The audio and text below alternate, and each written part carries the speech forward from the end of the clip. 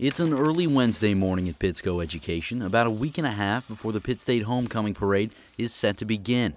And graphic artist Todd McGeorge is beginning the long process of constructing the company's 2014 float. An annual tradition he feels helps the employees and the business as a whole connect with the community. It's good for us to be visible in the community, and this is one really good way to do it. Harvey has us involved with the corporate Olympics and different things, so we're seeing some of the people of the community that way. But then when you go down Broadway on this parade, all of the kids that may possibly be using some Pitsco products in the schools locally, hey, I know that place, and so it makes a nice connection with the community that way.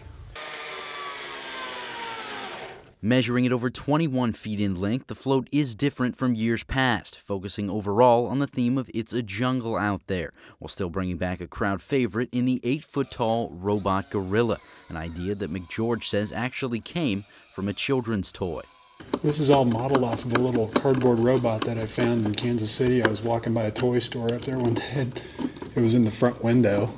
I immediately went back and bought one and started scanning in pieces of him to see if I could blow him up. He was 20 inches tall, now he's like 8 feet.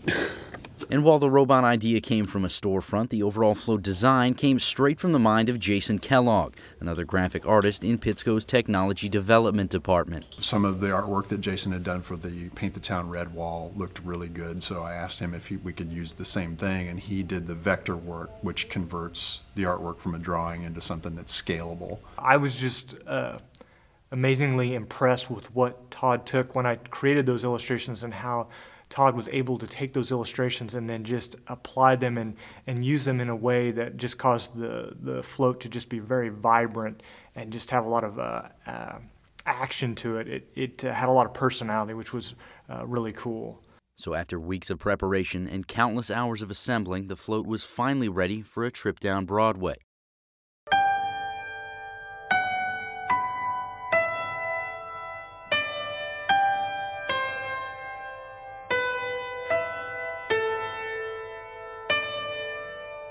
It's satisfying to see it finalized, and we got a little bit more time this year because we found out the theme a little earlier, and being in the process, you're always trying to figure out what the next problem is you need to solve, but then you're working along, and the next thing you know, you think, well, maybe it's done.